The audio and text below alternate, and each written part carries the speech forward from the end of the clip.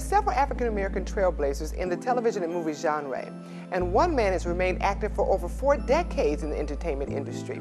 He's had high accolades in both film and television. Well, that man is Lawrence Hilton Jacobs, and he's my guest on Conversations.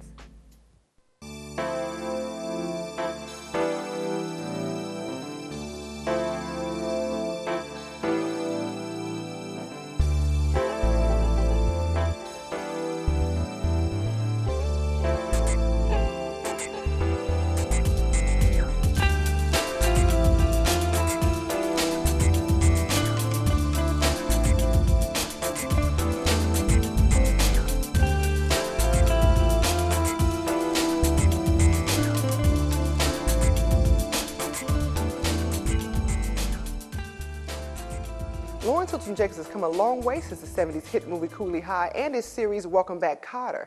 So when I asked him, what is it that you use as a special technique to make all of your performances so believable, he told it to me straight.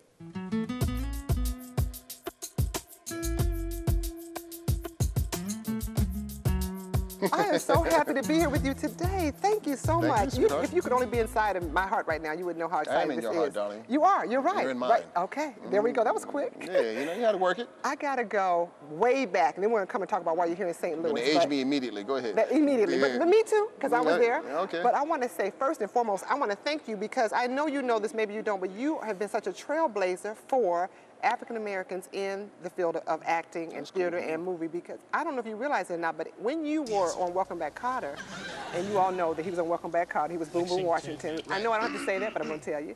And you were the only African American male teenager at that time in a sitcom. Did you realize Myself that? and Jimmy Walker.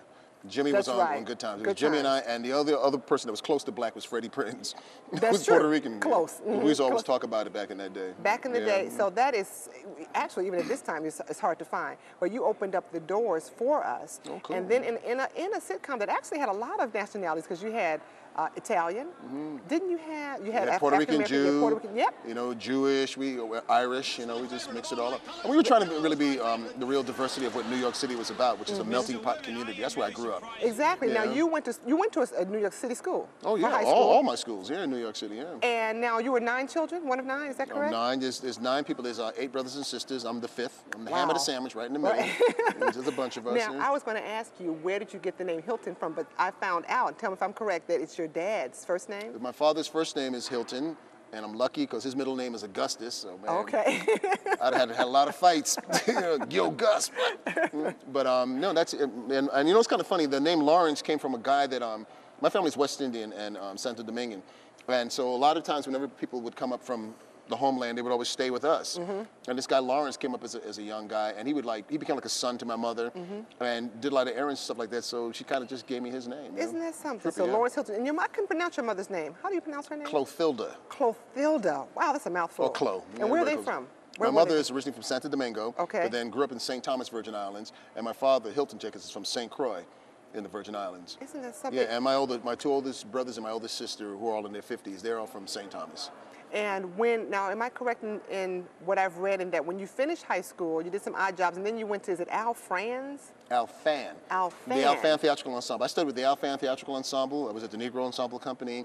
The Public Theater in New York, which was Joseph Papp, who did the New York Shakespeare Festivals. I was involved in that for a while. Taught acting for a while with a friend of mine, Adam Wade, who's a great singer and a wonderful actor. And I was in America's Most Wanted 4 times, but don't talk about that. How did you get the whole Welcome Back, Kotter? It came after Cooley High, correct? No, it was before Cooley High. Really? No, it was after. You know what? It was after Cooley High. You're right. See, hey, I'm getting old. Oh, I'm still here. No, I had done Claudine, and then I did Cooley High. But before Cooley High came out, I got the Welcome Back, Kotter job. I auditioned. Okay. And then what happened is, back in that day when the movie came out, it stayed on the street for a year and a half. So Claudine was still playing.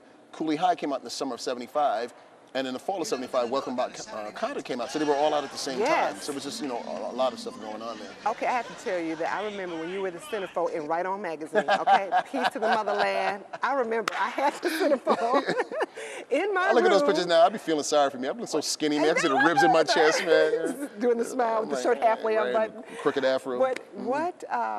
How did it affect you, or did it affect you, then you had Claudine, Cooley High, and Welcome Back. You were all over the place. It was weird. I mean, it's when I had done Claudine the first time and it came out, people, we see so many movies, we don't pinpoint, like it's Cassandra or something like that. So, Right.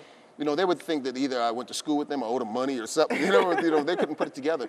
But then it was all at the same time. It was almost like instantaneously. Wow. Because Welcome Back Carter came on the air on September 9th, 1975. Don't ask me why. I remember all dates on this That's stuff. great. Trivial nonsense. But anyway, and I went back to New York to see the show with my family. And on the 10th, it's like when I went out the door, man, it was pandemonium. It was the weirdest feeling. It was weird. And Cooley High was already released in New York, where I'm from, living, Los Angeles, went back. So I didn't know what was going on, other than some friends had sent me some articles. So it was kind of strange that all of a sudden people just knew you. It was pointed, or people get physical. They were like touching and grabbing. I'm like, yo, I'm still in New York. What's up, And so it was overwhelming. It really was. Well, I'm from Chicago. Okay. And Cooley High was based on is it fictitious, the story? Because I understood that it had some it's a true truth. story. I thought so. Well, I mean, Cooley High was on Division, as Yes. you know, which is long gone, And Eric Monti, who wrote it, he was also the creator of Good Times and The Jeffersons. And he also wrote Fritz the Cat and just a bunch of movies, Yes. wonderful brother who's a writer. And it was his life story. Okay. When he grew up in the Cabrini Green projects and the whole number. Except the names had to be changed for legal reasons. Right. He wasn't called Preacher in the movie, as Glenn was called. He was called Genghis, like Genghis Khan. And my character was, I was Genghis Khan and he was Reverend. Oh, Reverend, okay. So the Cochise, which sounded better after a while, and call him Preach, that was just a flip of things. And Cochise was really, let me get it now, Richard Morris. Richard Morris is the character name. You were into this. I'm good, Larry. I told you. Here's your check, okay? Here's your check here, okay? Can I get a rebate? So that's Richard Morris, I remember, but because it was really, I don't know if you'll ever understand the impact because it was you, that it made for all of us watching. To me, Cooley High is like an anthem for a lot of black people. When we were doing Welcome Back Kotter, he was out. So myself and Travolta decided, we used to hang out a lot, so we decided to go to the movies one afternoon because we got out of work early. We're sitting in the back hiding out, because we just want to watch the movie. And I look over and he was crying. Really? So it kind of took me out, Yeah. When I saw some big buff guys, trying to get all emotional. It's a touching, sweet, honest story, Absolutely, absolutely. It's not a bad thing. Hey, y'all dig. This year when I get out of Cooley, it's gonna be Grambling University. Come on, hand the ball. Come on, hand the ball. I'm not, as an actor, there to judge my character like an outsider, because whether my character is an evil person or a good person, I'm there to play their truth, and convey that message, and then hopefully the audience will get that. So, if you're playing a character that may have, let's say something sinister, you don't judge that person? That would be so difficult for me. No, but then that's not, how can you do that? That's like judging yourself. It's like looking in the mirror and saying, hey, I'm Cassandra, and because I didn't smile today means I'm a bad person. That's not true. People who are truly evil don't think that they're evil. That's true. Or if you take a ball player, if a ball player is really playing his game and he's coming down and he's trying to do it, they go into a zone based on their abilities, but then you take a confidence point of view and you just go with that instinct and you let it happen. So that's not everything's working for you, but you take the chance. That's why Michael Jordan is great. That's why Magic Johnson is great. That's why Kareem Abdul-Jabbar is great, because they can take you there so in a moment. Kobe, Bryant, just unbelievable, people, So my approach as an actor, I try to go for that same feeling. I try to go for the essence of the truth and understand that with not a lot of judgment, because then I'm dictating what's supposed to happen. That's true. Now, of course, acting is deliberate. If I want you to cry, I'm trying to make you cry. If I'm trying to scare you, I'm trying to make you scared. But I still have to have some kind of what I call a roller coaster of dynamics to getting to that point of emotion or that point of attack. Along with your picture, I had Michael Jackson next to you. Next to you, not in front of. So when I found out about Jackson 5 and American Dream coming out, I was glued to the set. And I've taped it and we've watched it a million times since then. And you were Joseph Jackson. I'm sure you've heard this. You were Joseph Jackson, and you man. were Joseph. You studied that part. I got into it. Yeah. You were that man. And not only were you were Joseph Jackson, but each stage you convinced me that you were Joseph Jackson. Now, obviously, that was one of those roles that it was not an easy role to get. Everybody and grandmother auditioned for that role. The grandmother, Larry. The grandmother. The grandmother? She was there. Okay. Yeah, she was there, man. She was like, yo, But a lot of people, everybody from Dorian Harewood to Eric LaSalle, you name it, went up, and everybody was kicking. Nobody was coming up, light. So it was a hard choice. Okay, they decided to roll with me, and when I got the the script, which is the size of a phone book. I looked at the multi-layers and I said, wow, man, you're gonna have to really wake up here, dude. And really get into it. So I said, just be honest. Respond to the material, be honest to it, and you'll find it. So what I did is whenever I had a different age to play in the movie, if I was 20 or 38 or whatever the age was, I would always write a little note to myself pertaining to, I love my kids. And a little note of why I love them. So no matter what the scene was about, I'm doing it for them. In my way that they may not understand, but maybe one day they will. Did you feel that that's what he was really motivated by? I knew that's what it had to be. Did you get a chance to meet him?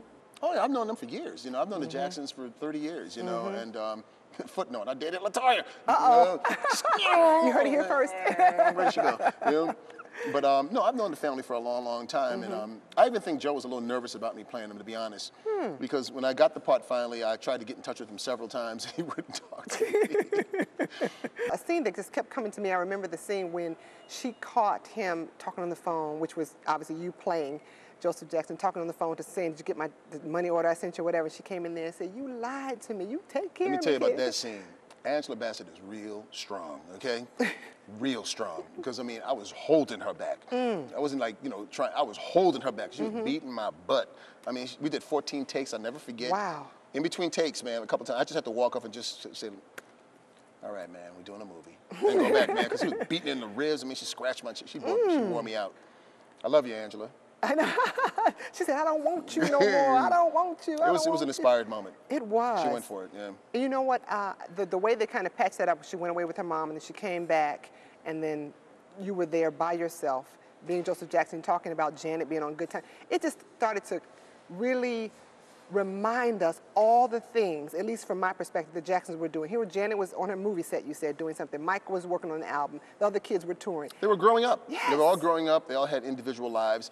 And the reign that Joe had on him, he couldn't hold anymore. That's why a lot of those kids got married, and married young, was to be able to get out the house. 18 and 19, they just had to get out of there, they love their wives and all that, but they needed to get away.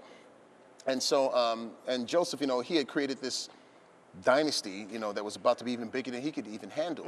So his purpose in the way he used to handle them was just not there anymore. But what was he going to do? Right. And so it was just, so my feeling of it in playing him was to never, I didn't want to play him apologetically.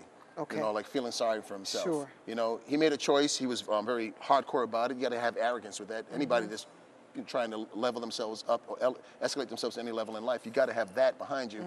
But I never had him with an apology. It was just like, okay, man, I don't like this. Oh, later, I'm a deal. Which is how I feel in life. Absolutely. Honestly, I anything that I've ever done in my career, I have no shame in.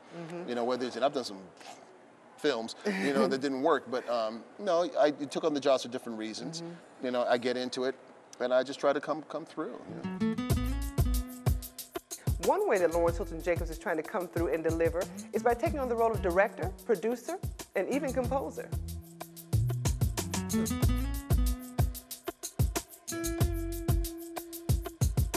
I've been a musician forever. I've been playing piano or keyboards for like 34 years. I don't make a big deal about that part of my life, but I do it, And I'm a director and a writer. So whenever I do movies, a lot of times I'll get involved in the soundtracks. I'll either do the theme songs or sometimes the underscoring, or, I'll give it to some musician, some composer that I like or think is right for the film.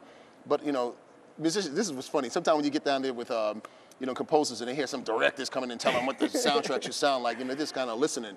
But they can't play me like that because I can play it. So I said, well, this is what I mean. They're going. What else is going to be going on for you so we can keep an eye out? Well, I direct, and stuff like this. So I'm always setting up a movie. So I've been given a couple of films, to do. I'll tell you the names of them, but the deals are not dead yet. Made yet. But one is called Them Record Brothers Live. Okay. And it's about two brothers who are musicians, but they're brothers in blood. And as they grow older, they start to get their own personalities. They start drifting apart, and it causes conflict in their families as well as their personal relationships. So it's an interesting concept. And a movie called Gangsters that I wrote, which is a real wild concept. It's about 5 rappers who are going through the South on tour, and they get ambushed by the Aryan Nation people.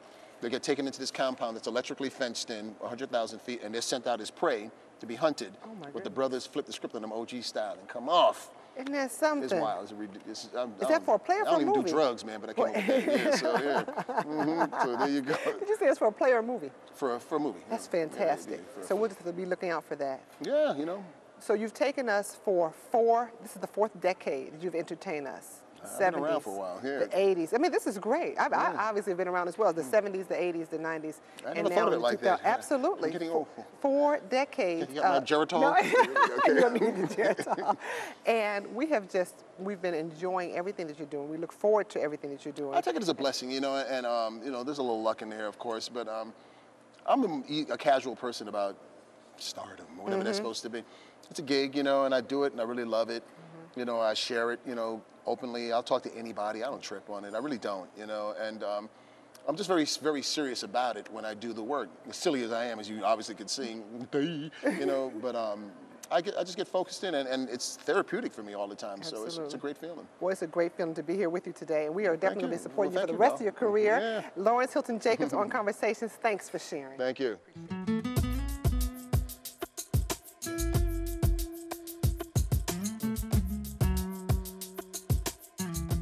Getting a chance to interview Lawrence Hilton Jacobs, someone I've admired for a lifetime, was both exciting and enjoyable. But then again, the best interviews aren't really interviews, they're conversations. See you next time.